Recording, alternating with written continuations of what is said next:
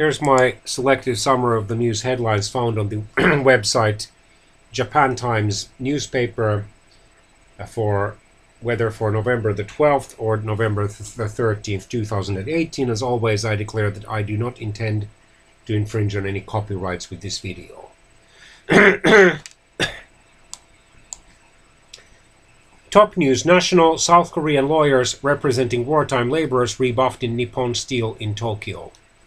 National politics: the Japanese Prime Minister Mr. Shinzo Abe is to visit Darwin, Australia War Memorial this week with Australian Prime Minister Scott Morrison. Crew rescued after US fighter jet crashes into Sea of Okinawa. Arrest made in Yokohama street stabbing.